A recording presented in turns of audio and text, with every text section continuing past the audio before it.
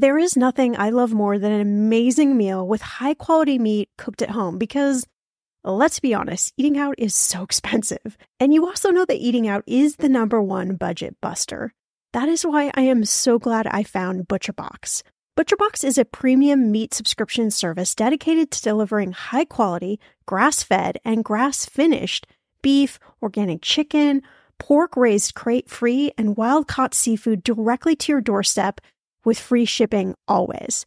You even get exclusive member deals, recipes, and a variety of high-quality cuts at an amazing price. New users will receive their choice of 2 pounds of ground beef, 3 pounds of chicken thighs, or 1 pound of premium steak tips for a year. Use code ETM and get $20 off your first box at butcherbox.com.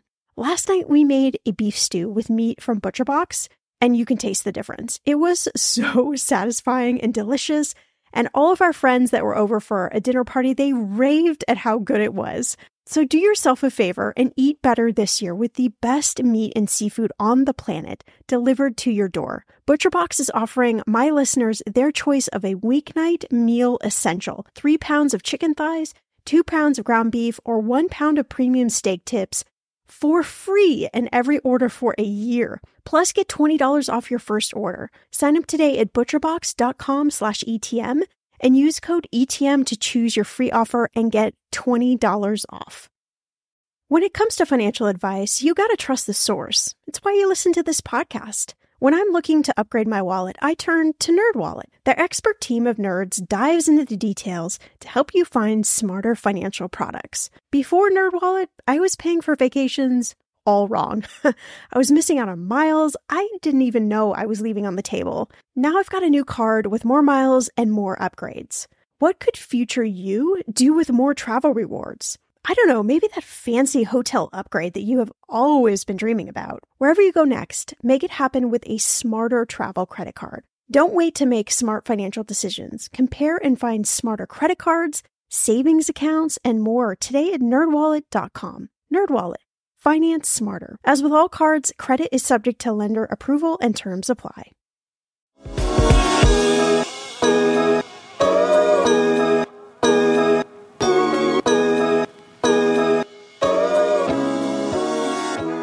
I was in court on a contentious case, and the last issue was a Cuisinart mixer.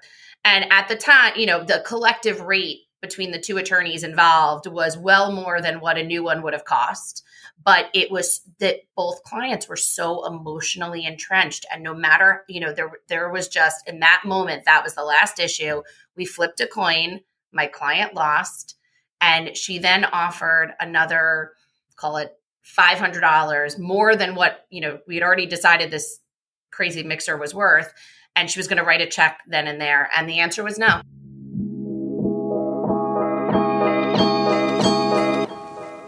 Welcome to Everyone's Talkin' Money podcast. I'm your host, Shauna Game.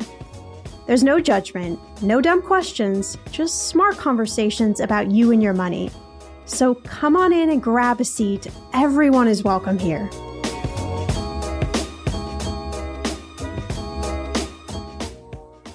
Triggering or empowering? You know the stat, 40 to 50% of marriages end in divorce. And money is the taboo and charged topic that usually plays a very leading role in divorce. In this episode, I share a bit more about my own divorce, but I will tell you it was both emotionally and financially draining. That's an understatement. I thought I knew what to expect, but wow, there were so many hidden costs that I felt completely unprepared for. Here's one that might surprise you. Something is seemingly as tame as airline miles can become a huge bone of contention in a divorce. Who gets the miles? How much are they worth? How do you divide them up? Thankfully, you don't need to know all the ins and outs because in this episode, Jaime Berger and Sarah Jacobs, both founders of Jacobs Berger, a boutique divorce and family law firm, pull the cover back and share how to take divorce from distress to de-stressed. You'll learn all about the hidden costs of divorce, how to prepare yourself, how to deal with the emotional side of divorce, and so much more. I get it. Divorce is not a fun topic to talk about, but I would much rather you be prepared than not. So let's get talking about it. So we're going to talk about divorce. I have been through a divorce myself, so I'm going to sprinkle a lot of my own experience in here to hopefully get some, expert advice from both of you. But I got divorced about, it's about 12 years now, and it was really hard. I'm not gonna sugarcoat it for anyone. And there's a lot I think that you don't think about. For me, I had no idea also the emotional impact of divorce and like how long it would take me to feel like a sense of normalcy or to, deal with some of the issues. And, money wasn't, in my case, the cause of my divorce, but it became kind of the key issue, like the real, wedge for both of us. And it led me to having to like rebuild my life financially in my early 30s with debt and kind of start over from this place. And, there was a lot of shame for me because I'm a money expert. And I thought, oh my gosh, I went through this divorce and I basically had to give up every single asset that I owned in order to just kind of walk away. Like, who am I to give money advice? And then I realized like, oh, I think I'm actually probably the best person to give money advice because I've kind of been to this place. And I think that when everyone gets married, we don't think, okay, I'm going to get divorced. That's hopefully not what we're thinking when we say I do. And yet it happens. And it's really, really expensive. And I think, it's just really hard to prepare for it all. Like one of the things I had to leave behind, like all of my family pictures, they were on my ex-husband's computer. And so like for, 10, 12 years of my life, I basically have no pictures of myself, which is really crazy. But I mean, I'm sure you guys are going to share a lot of stories with us. But it's hard to prepare for. There are so many different hidden costs that we need to think about. So just kind of start us off here. What are some of those hidden costs that, you don't think about when you're considering divorce? So and I think what you said about divorce being emotionally stressful is probably the first hidden cost that actually, and I know it's not money based, but it's the first hidden cost that people don't really understand. They understand that the big D word is coming and that there's going to be emotional, but they don't understand the life cycle that goes with it. And as you said, it took you a very long time to get from one place in your emotional stage to the end places to a place where you are now. And I think people don't anticipate that. But when we're talking about the actual hidden cost of divorce, everybody thinks legal fees as the number one. Some people think expert fees, forensic accountants, custody experts, but a lot of people don't really think about budgeting expenses. And we can talk about that on a micro level. But, we all have our binging problems with our television. It's all of our guilty pleasures. And a lot of us are. What are you talking about, Sarah? Nothing. Obviously, it's not a real thing. I mean, I'm making it up as we go along. But for those of us who, like to decompress with Netflix, Amazon Prime, Hulu, you have your streaming issues. And everybody's used to having one account, going through the home, having different profiles. Well, okay, now add that as a second expense if you're separating and you're not the one maintaining the original account that you were paying for. Add that to your line item. Think about your car insurance. Think about your homeowner's insurance. You had an umbrella policy and now all of a sudden you don't anymore because you have two different households. You might not qualify for the umbrella policy. Costs go up. Think about airline miles. If one of your spouses traveled for business and they acquired a ton of airline miles and that's how you paid for some of your vacations or points on your credit card, and now you're splitting those assets and one party is retaining them and the other party's not, you're paying for something that you haven't been paying for years because you've been using a reward system.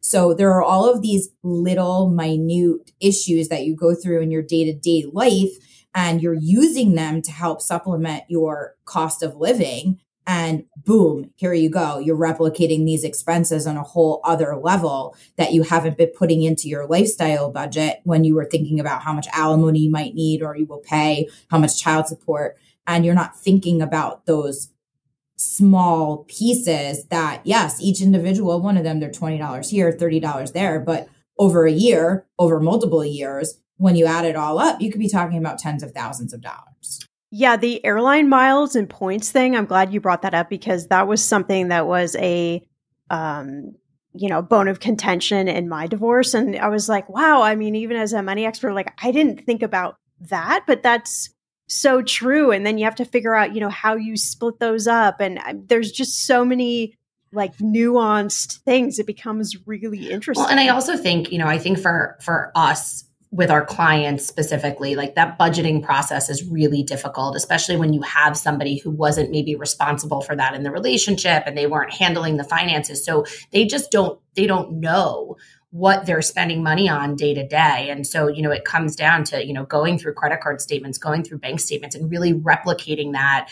And there's a lot of times this like aha moment, like, oh my God, I'm spending this money in these categories and I didn't even know about it. And to Sarah's point, if then you want to take the same vacations that you were taking, but you don't have those airline miles or rewards or, hotel points, like it is another cost that you really have to consider. Can you have that same standard, or can you have a reasonably comparable standard of living, or do you have to diminish your standard of living in some way? And so those are the hard conversations that we have daily.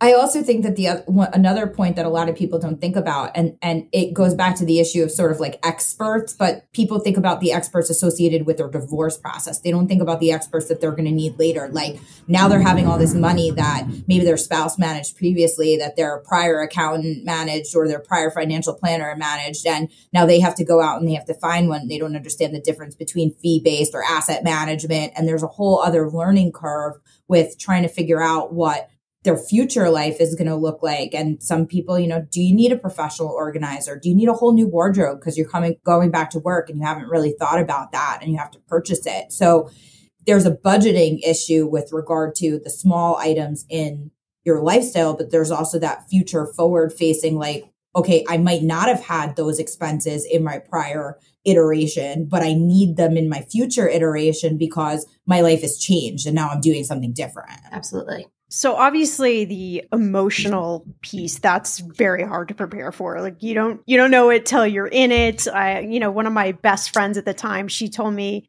she'd been through divorce and she said, the only way through it is through it.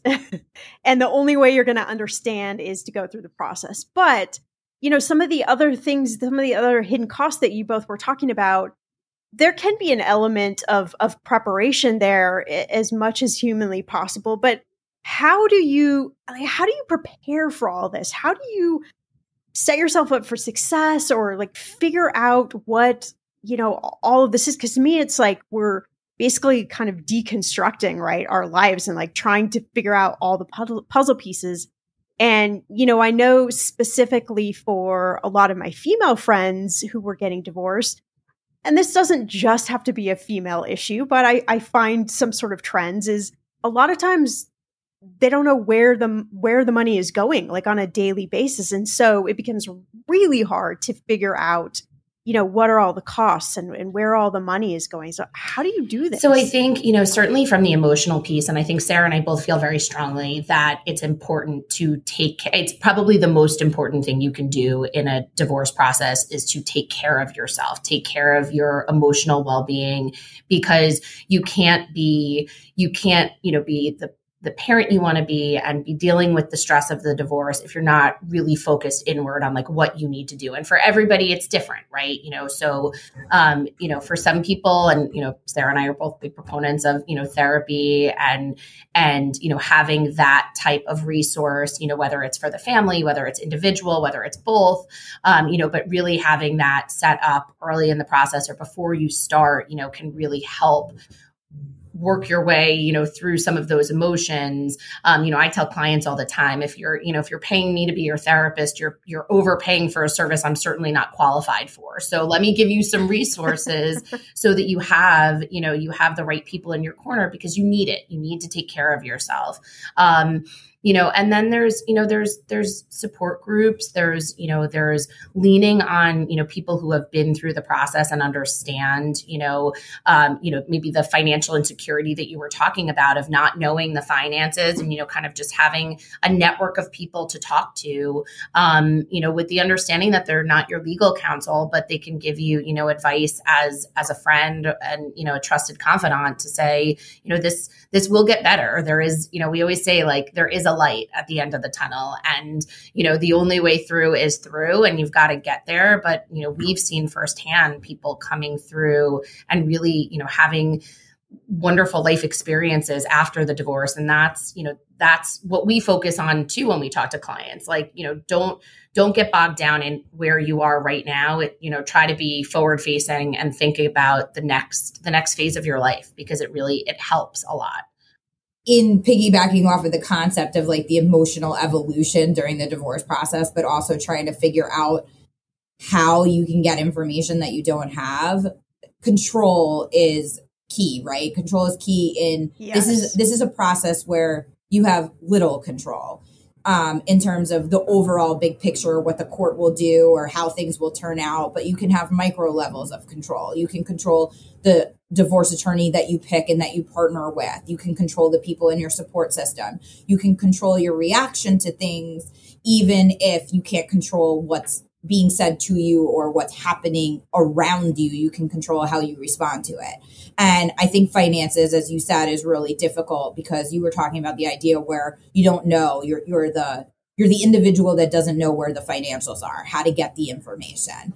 And, there are a lot of different ways to do that. As a money expert, I'm sure you are familiar with the idea of hiring a forensic accountant, dumping a bunch of information or documents on their desk and letting them, let their fingers do the yellow page walking through your financials and putting a picture together for you. But, some spouses may not have access to it. Everything's electronic. It's going to one spouse's email. It's hard for them to get copies of statements, never mind figure out what that actually means. And one of the most secure ways for a party to start looking through their financial picture when they don't have anything is getting a copy of their tax return. They can do it from the government. They can get a tax transcript. They can go to their accountant if their accountant has prepared one and they're entitled to that copy. And that is a minefield of information. It lists certain, institution names. So at least you can start somewhere with some level of knowledge. It shows you some level of earnings. It shows if there's real estate, et cetera, et cetera. And we try to break it down for our clients and make it very digestible and understandable because it can feel exceedingly overwhelming. And if you can find an institution name, you have, legal techniques like subpoenas and the like. If you can, see there are discovery tools, as during the course of the process, things can't stay hidden forever. If there was a paper trail for them, you can find it at some point. If you know who your provider is and you live in the house and you know that your electric provider is JCP&L, you can call them. Hi, this is so-and-so living at this. I'm not sure if my account is current. Can you give me that information? Sometimes they'll tell you need the special PIN or the account number and you run up against a roadblock, but sometimes you're able to discover information that you didn't necessarily know that you could, that's yours to discover.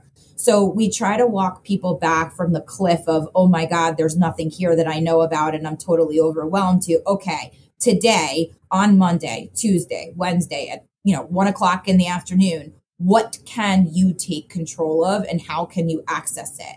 And the immediate moment that they start getting information that they didn't have before, the calmer they become and the more ways they actually think about and tell us, ooh, I know that this thing is here. Can I call that? Yes, you can. That's your information. Great. And they make themselves a list and miraculously some of the information shows itself. And I just want to add too, it's empowering. Like what Sarah was saying, like you see Absolutely. the change in the clients that you're working with, especially those who had that financial insecurity at the beginning and they sort of emerge as a butterfly at the end. And they're like, oh, like I've got this. Like I can take this, I can run with it. I don't need you to handle that. I'll get the information for you. And it really is like for us as practitioners,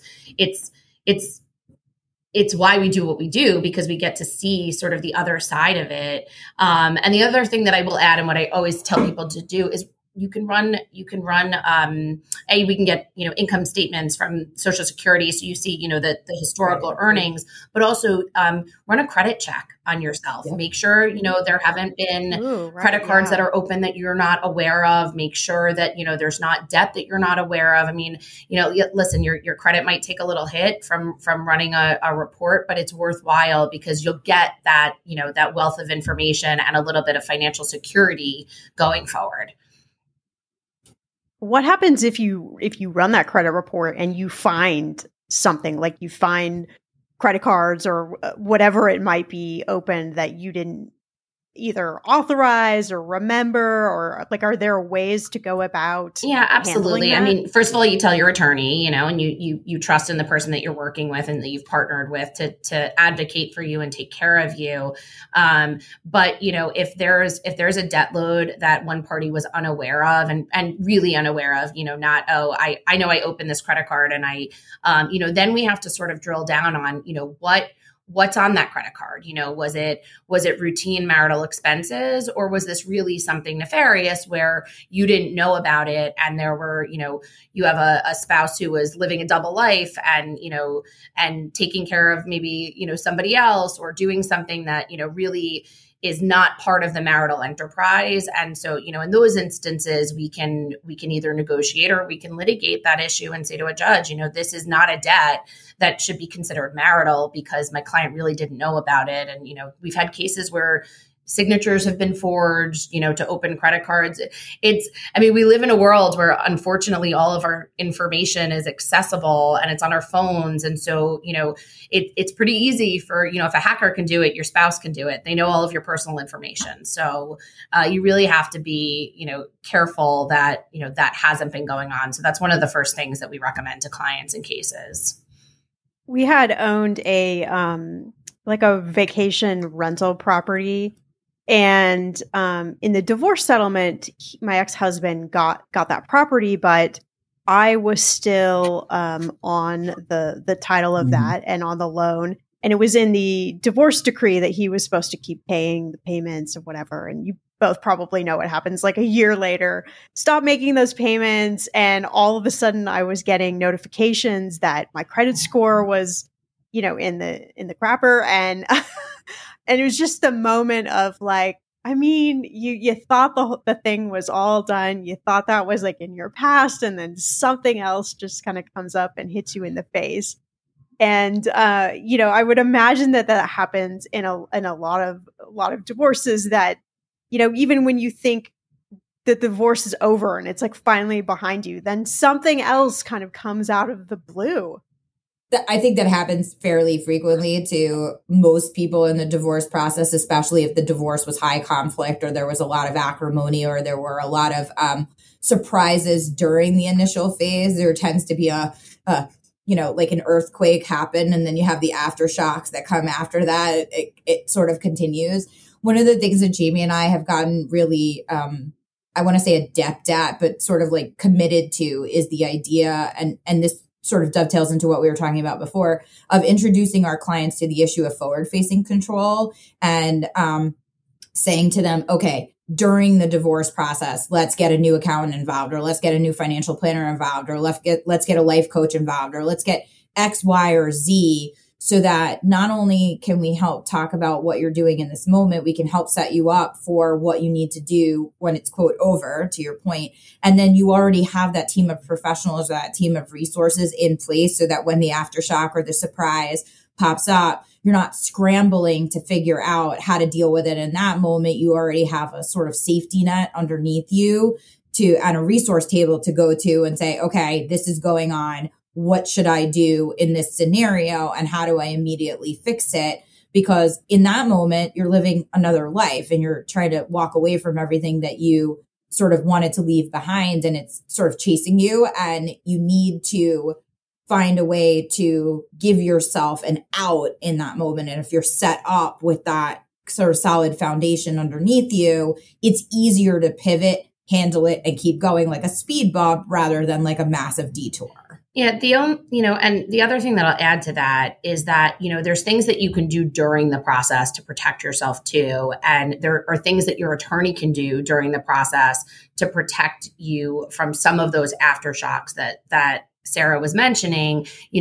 Work into your agreement specific language, in the event that, in your case, the rental vacation property isn't paid, there's recourse available to you that's already in your agreement. So even if you have to go back to court to enforce it, you've got specific language in there and specific guidelines that have to be followed. So you're not starting from scratch. Absolutely. And I think that that's, incredibly important. And a lot of times, and I think Sarah and I see this a lot when we get involved in cases like what you're talking about, it's considered post-judgment, after the judgment of divorce, these enforcement issues or modification issues, is we're playing Monday morning quarterback, where we're looking at an agreement where we weren't necessarily the attorney who was responsible for negotiating the agreement at the outset.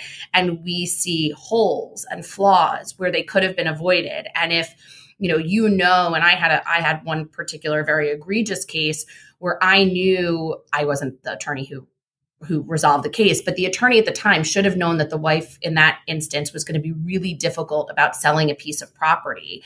And, the agreement said something to the effect, the property is going to be sold. Well, great. Who's going to sell it? How are we going to pay for repairs if they need to be repaired? What happens if she doesn't cooperate? Does he get power of attorney? I mean, and you saw these issues coming a mile away, and you didn't protect your client from them. So I think for us, sometimes those post-judgment things are frustrating because we're like, you could have seen this coming. We could have built some language. Devil is in the details. Right. And so, there are things that you should do as an attorney, and, a client should work with their attorney to try to make sure that you're trying to avoid as many aftershocks as you can. And it's impossible to avoid them all, but, do your part. Listen, if you've been using Mint to manage your money, I have got some news for you. First, the bad news. As you might know, Mint is shutting down for good. But the good news, well, there is a way better alternative that is a personal favorite of mine, Monarch Money. And I'm not the only lover of Monarch Money. Many Mint users are turning to Monarch Money and just raving about it. I used to manage my money with an Excel spreadsheet. I know, so archaic, and it was so time-consuming. I tried all of the apps, but I just didn't find one I liked until I found Monarch. And I've got to tell you a secret. Monarch is so easy to use with a very intuitive design. You can even collaborate with your partner, and you can customize Monarch for whatever your needs are. Monarch is the top-rated all-in-one personal finance app. It gives you a comprehensive view of all your accounts, investments, transactions, and more. Create custom budgets, set goals, and collaborate with your partner. And now get an extended 30-day free trial when you go to monarchmoney.com/ETM. Let's go back to the collaboration bit. Because we know money is a leading cause of divorce and breakups, Monarch has built-in collaboration features so you can invite your partner at no extra cost. You can see all your finances, make a budget together, get insights on your cash. Yes, cue the confetti. There will literally not be any more arguments over money. And if you've been frustrated with personal finance apps that are cluttered with ads, difficult to use, or rarely updated, so was Monarch. They built a new kind of personal finance app that's intuitive and powerful, ad-free, and constantly improving based on customer feedback. Monarch has a tool that allows you as well to easily import your data from Mint. You can keep all of your tags and all of your categories. After trying Monarch for myself, I understand why it's the top-rated personal finance app. And right now, get an extended 30-day free trial when you go to monarchmoney.com/ETM. That's monarchmoney.com/ETM for your extended 30-day free trial. Financial anxiety, anyone? Yeah, you're not alone. But worrying about it doesn't help. Earnin does. Earnin is an app that gives you access to your pay-as-you-work up to $100 per day or up to $750 per pay period. You just download the Earnin app and verify your paycheck. Then you can access up to $100 per day as you work and leave an additional tip. Any money you access plus tips are automatically repaid from your next paycheck. So how would you spend the money you get from Earnin? Well, honestly, my hubby and I have been feeling a little bit disconnected lately. That's what happens after you've been together about 12 years. So I would spend the money on a special date night with dinner and maybe bowling, to bring back some of that giggly excitement that we both felt at the beginning. Make Earnin a part of your financial routine and join Earnin's over 3.5 million customers who say things like, when I think about Earnin, I think about financial stability, security. It gives me a lot of peace of mind. Download Earnin today, spelled EARNIN, in the Google Play or Apple App Store. When you download the Earnin app, type in Talkin', TALKAN, money under podcast when you sign up. It will really help the show. Talkin' money under podcast. Subject to your available earnings, location, daily max, and pay period max. See earnin.com/TOS for details. Earnin is a financial technology company, not a bank. Bank products are issued by Evolve Bank and Trust, member FDIC. Millions of people have lost weight with personalized plans from Noom. Like Evan, who can't stand salads and still lost 50 pounds. Salads generally for most people are the easy button, right? For me, that wasn't an option. I never really was a salad guy. That's just not who I am. But Noom worked for me. Get your personalized plan today at Noom.com. Real Noom user compensated to provide their story. In 4 weeks, the typical Noom user can expect to lose 1 to 2 pounds per week. Individual results may vary. So, obviously divorce, it's like, two people who've decided they don't want to be together any longer, and they're, dickering out how things are going to, how they're going to split things up. There's obviously different state laws that dictate different things, but it could go on for a very long time. People can be very headstrong, very whatever word you want to fill in the blank with, and they just don't want to budge. So how do you, or what do you say to your clients or anyone listening who is maybe going through the divorce process? Like, how do you know that moment when you're like, okay, I should give this up, or I need to just, I just need to settle this point so we can get this divorce over with? Like, how do you guide people through that process? That's probably the hardest thing that we do, because, it's difficult and it's emotional, and, people assign different emotions and weight to different things. And so, when you really are at this point where neither party is budging, it's the cost benefit analysis. What's the cost to you emotionally? What's the cost to you financially? Not just the cost for me as your attorney to sit here negotiating this, but what's maybe some of those other costs that you're gonna have to take on if you agree to this, in this particular way versus if you don't agree to it. And it's sort of going through that cost benefit analysis with the client in a really meaningful way, and saying, is this worth it to you to continue to fight for? And if it is, we will do that. And if it's not, then what can we compromise on to make you feel like you've got the benefit of the bargain, so to speak? So it's, again, it's hard, and it's different for everybody. It's different for every case. I think one of the things that we have learned over the years with our experience, and also sort of trained our staff to do with our clients, and we try to train our clients to do, is that in the beginning stages of this, we sort of try to establish their goals. What are your goals? Not what do you want, not do you want to keep the house, not this, not that. What are your goals for the future? If all of this was over, said and done, we could wave a magic wand, you could, leapfrog over where you are now to the end. What do you want the outcome to be in terms of what you want your life to look like? And then we try to work backwards to say, okay, how do we establish a legal path that is, cost effective, reasonably attainable, that will lead you to your goals? And every time one of these difficult conversations come up, we try to go back to that original conversation. You said your goal was, being able to afford the house until the kids were out of school. Okay, what are you fighting over? Where? And then folding in the cost benefit analysis that Jaime's talking about. How does this lend itself towards that goal? Have your goals changed? If your goals have changed, we need to know that, because we've been walking a path towards one set of goals and maybe your set of goals are different. I think the other thing is learning to read your clients. Are they fighting for the sake of fighting because that's all they've known and that's what they've been entrenched in, and they feel that they might lose? And then having the difficult conversation with them about, what does loss actually mean? Like, is this a real loss to you?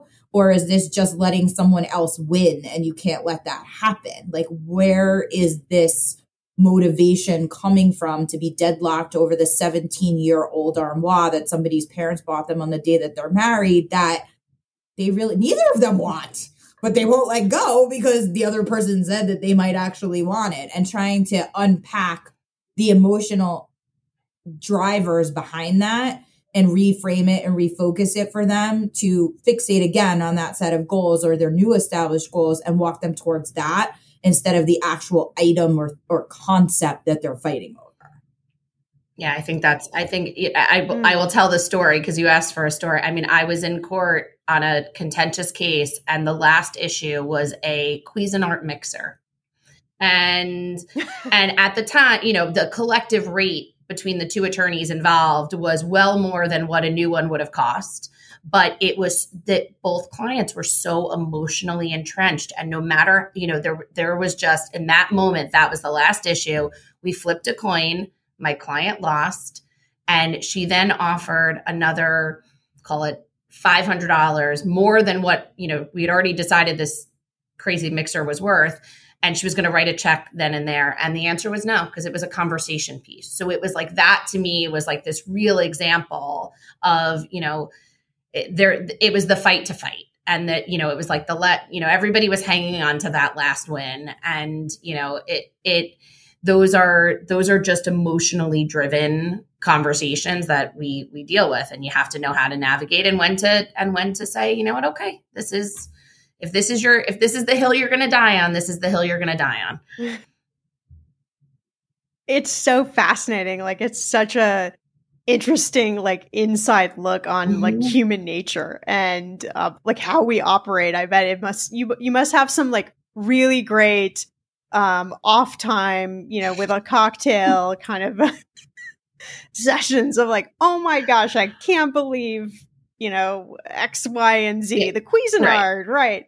It must be really interesting. Well, another thing I wanted to ask you about, I'm remarried now, almost, 10 years in, and we obviously went through the pandemic together, and we would just constantly say, because we both had been divorced previously, like, if we weren't in a solid relationship, I would imagine that this pandemic would cause a lot of relationship issues. Have you seen kind of an uptrend since the pandemic of people, getting divorced or having those conversations about divorce? Yeah, I think, we certainly saw it early, when I think we saw two things. We saw when like sort of the world reemerged a little bit, people were just focused on, getting that trip in that they didn't take for 2 years or sort of like having that sense of normalcy. So I think, we all saw the memes on, the various social media outlets, that it was going to be this like divorce boom. And I think we saw it maybe like 6 months later. Like we saw it, there was like this trend, okay. Everybody kind of like came out of a cocoon, experienced life, and then was like, oh, wait, I remember I really don't want to be married to this person anymore. So yeah, that vacation wasn't so great. But yeah, listen, it was crazy for everybody. You have kids, you have homeschooling, you have jobs, and so the mounting pressure of everything, I think for a lot of people was just too much. And, you stick people who are already on the fence in a house together for 2 years and tell them they can't leave. It's a perfect recipe for a disaster, frankly. So yeah, I think we definitely saw it, but we were surprised by the gap in time afterwards. I actually think, and we've had this conversation, there's been two trends, because obviously divorce is our bread and butter, but we do a lot of family law. So we've seen the boomerang on the other side of it too. We've seen a lot of prenuptial agreements start coming through with the people who were in relationships who maybe have, getting married later in life, who have careers and who have assets and who are established, having lived together during this period or dated during this period. And now they they want to commit to each other because life is fragile and you need more time and you don't know what's going to happen, but wary about, well, maybe I didn't know about that spending habit, or maybe I didn't know about the way that you like your DoorDash or et cetera. And now they're more inclined to take the step of prenuptial agreements and put that together than they were previously. But I think we're also seeing that second wave of divorce for maybe some of those individuals who weren't thinking about it beforehand and who didn't have an acrimonious relationship and who weren't on the precipice, but who didn't really know their spouse anymore because their, quote, busy life before the pandemic was so busy that they were able to sort of like orbit and circle around each other, and they only saw each other on vacation or on certain things or at family holidays and didn't really have that day-to-day conversation or their kids were now home from college instead of leaving because they didn't have that empty nest syndrome. And now the empty nesters are actually empty nesters, or they had that period of time where they actually had to talk to each other. And they were like, okay, I might not dislike you, but I'm not sure that you're who I married anymore. And I don't want to spend another 50 years doing this. I want to go out and do my thing. And you're seeing that change, or like I'm now in my, heading towards our retirement age, and you're like, nope, this is not the type of life I'm going to live. And this person didn't want to reemerge the way I wanted to reemerge, committed to this, and they're happy to stay stuck in their ways. Thank you. It's been a pleasure. I love you still. Bye. I'm out. And I think it's a different shift in that divorce, but it's a different type that we're seeing.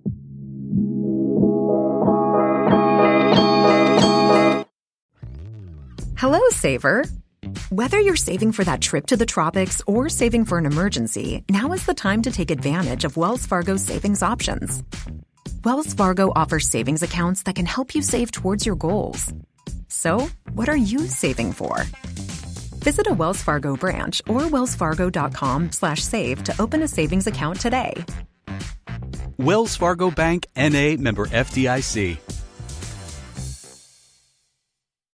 I'm Samantha Cole, host of the new season of Understood, the Pornhub Empire. Over the course of 4 episodes, I'll tell you how a horny YouTube knockoff in Canada came to dominate the porn world, only to shatter their cheeky reputation in a massive scandal. The Pornhub Empire is a new season of Understood from the CBC. Available now wherever you get your podcasts. Want to know the number one money question I'm asked? It's how to get started investing without being overwhelmed. So if you're asking yourself the same question, then you have to check out the Investing for Beginners podcast. The hosts, Dave and Andrew, they break down investment terms and strategies in a way you can finally understand. I love that they're making investing accessible, and they have an entire podcast dedicated to helping you invest better. Even if you're not ready to start investing, they explain the stock market and financial updates so you can really understand what is being said on the news. If you're ready to learn more about investing, I'd recommend you start with 2 of my favorite episodes.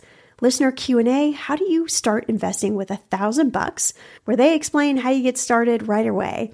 And Back to Basics of Building Your Portfolio, where they explain how to build a portfolio from scratch. The Investing for Beginners podcast is a great way to start expanding your relationship with money. Find Investing for Beginners podcast on Apple Podcasts, Spotify, or wherever you listen to podcasts. Yeah, that's really fascinating. That's really interesting. I hadn't really thought about it that way, but I could see how all of those different scenarios would present themselves. So I want to also talk about like the moment that you have that conversation with your spouse that you want to divorce. Because I remember mine, it was gut wrenching. I remember what I was wearing. I remember the day, everything. And I think a lot of people who, there may be somebody listening who wants to get divorced, but there's just so much fear of having that conversation and talking to that person. And you're never sure kind of what the reaction, I guess, is going to be on the other side. Do you have any tips about, how do you gently walk into that conversation, like what you should say, maybe what you shouldn't say? Yeah.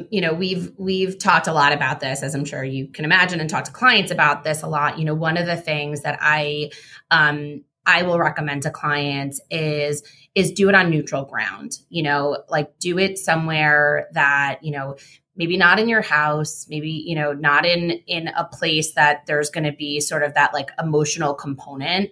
So I think that's really important.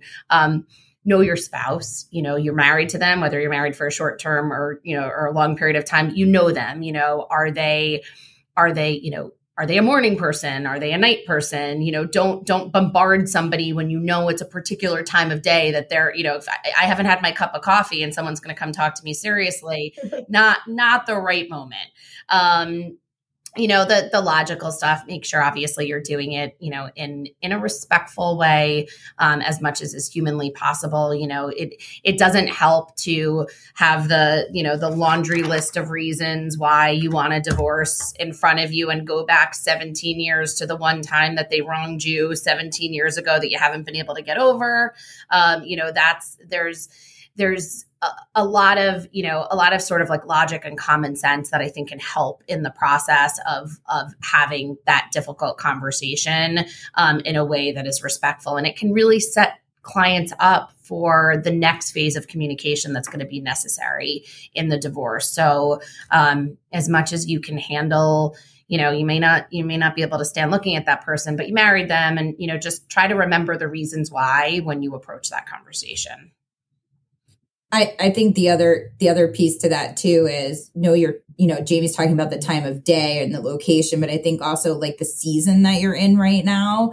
And when I say season, I don't necessarily mean fall, winter. I mean like season of life. If you're walking into, a wedding or college graduations, or you're just about to head on that family vacation that you've been planning for like 6 months, it might not be the best time to be like, oh, by the way, I want a divorce. And now we're going to get on the plane together with our 3 kids, and we're going to sit there and I'm going to be in your company in a hotel room for the next 10 days. Or, hi, we're going to your family's wedding. And now you're going to have to stand there in front of everybody when they say how great your spouse looks. And you're going to be like, yeah, just kidding. I just told that person that I don't want to be with them for the rest of their life. Like there's no good time. Sounds fun. Yeah. Sounds fun. It always is. There's no good time to talk about this. That is the precondition. There's no perfect time. You can't wait until the stars align, but there are better options than not.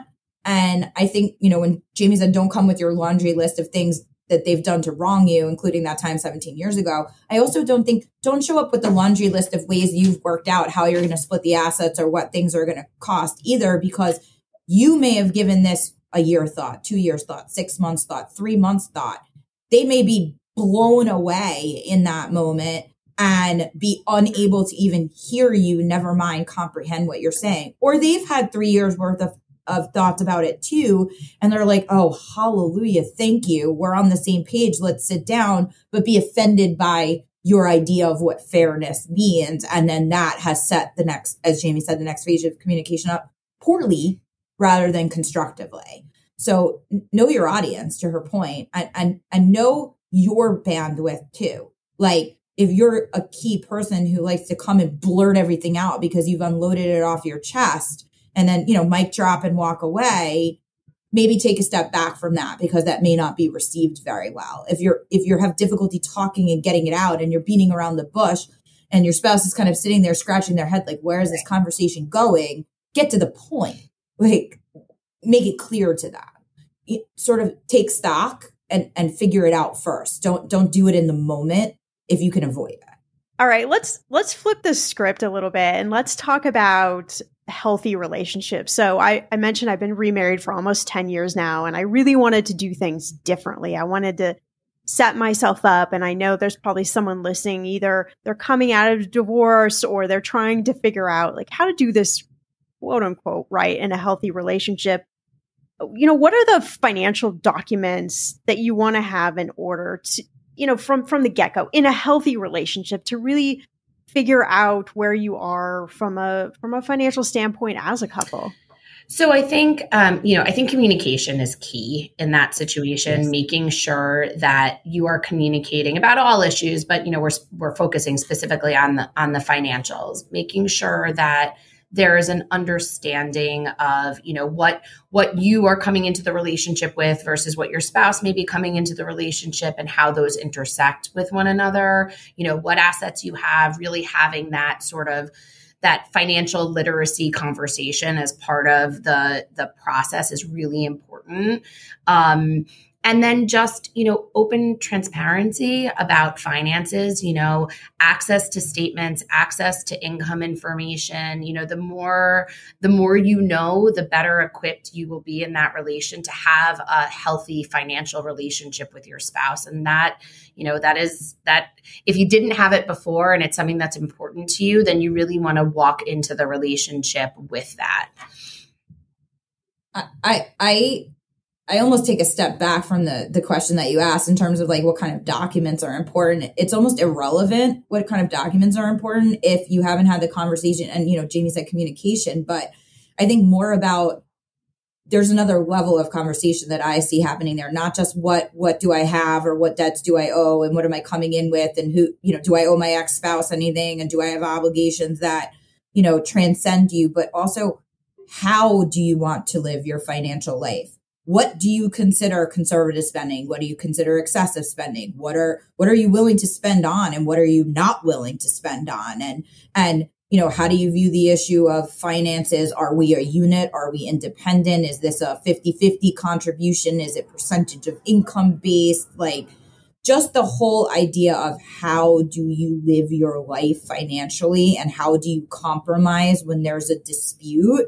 I'm still happily married. And when I came into this relationship with my husband, he wanted a prenup.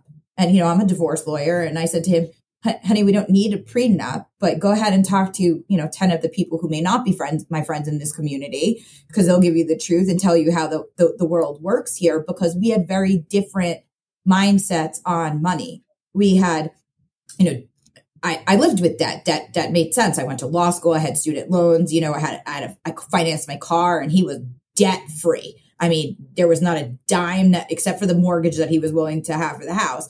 And if we hadn't had this conversation in the guise of a prenup, which you always don't have to have it under, we may not have had a conversation up front about what spending looked like and what saving looked like. And, the differences in sort of the upbringings that we had come through and how we wanted to merge that moving forward. We're together now, we're married 18 years, we're together 23. The conversation that we're having now is very different than the conversation that we had then, but we continue to have the conversation. And I think a lot of spouses, either in their first marriage or in a remarriage, and congratulations, by the way, on remarriage and it being a decade long, we don't talk about our habits, our money habits. We may talk about money, but we don't talk about it in the way that we interact with money. And I think that is the most crucial conversation, because it doesn't matter how much you have or how much you owe. If you're not in alignment with how you're going to handle it with your spouse moving forward, that's when it falls apart. I think that's a really good point. Thank you. Yeah. Wow. I mean, so much great information. And I think we're just sort of, we're right. We're just like hitting the tip of the iceberg here in the conversation. And divorce is this just dizzying process. I think even if you're in a quote unquote good divorce, there's still like so much flying at you, and it's hard to know what to do. And specifically when we're talking about money, that happens to be this taboo topic, just already very charged topic. So, to just kind of close this out here for anyone listening, if divorce is on your mind, you're thinking about it, you've listened to this conversation, what do you want someone to remember about the process, about how to navigate feelings, how to just kind of move forward from here? I think for me, it's not to ignore yourself, not to focus on all of the other stuff that's going on, because there's going to be a lot, not to focus on all of the other stuff and exclude yourself from that, because if you don't take care of yourself in the process, it is only exponentially harder. And then you find yourself, in my professional opinion, you find yourself at the end, questioning like, who am I? What are my needs? What do I need? So really addressing that during the process can be helpful to finding that, light at the end of the tunnel that we've seen.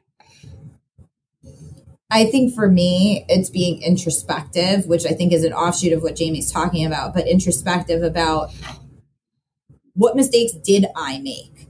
What mistakes do I not want to make? Because it's easy in divorce to play the blame game. Somebody else is responsible for all of the unhappiness in the world, but it takes two to tango on most levels. Obviously, you have your extremes, and you need to understand your own contribution, and you need to understand what your goals are and what your desires are and how you're going to take control of partnering with your support team to reach those goals in a healthy and productive way. I think if you're not honest with yourself, if you're not really thinking about what you want and how to achieve it, you're going to end up in a situation where you may get, quote, everything you wanted, and it's none of what you actually needed or can sustain. And now you're, somewhat unhappy with the result, even though it's, quote, a win, because you didn't really think about it. You need to learn how to get out of your own way so that you can be a different, better version of yourself moving forward and shed the stuff that didn't work.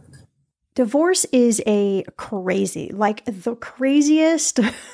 biggest, scariest roller coaster, even in quote unquote good divorces. But I wish I would have had an episode like this one to learn from before I went through my divorce. I'm guessing it might have saved me a lot of money and probably a lot of heartache. So if you want to connect and learn more, you can connect with Sarah and Jaime. Visit their website at www.jacobsberger.com. Their website has a ton of great information. You can also grab their ultimate guide to divorce before the process so you can feel just as comfortable as possible with your decision. If you got some value out of this episode and you know a friend or a family member who's going through divorce or thinking about divorce, send this episode to them so that they can find their way through this crazy thing called divorce. As always, you can head to the show notes for all the links to our episode guests, as well as the sponsors who make this show possible. I will see you back here, my friend, in a few days for a brand new episode.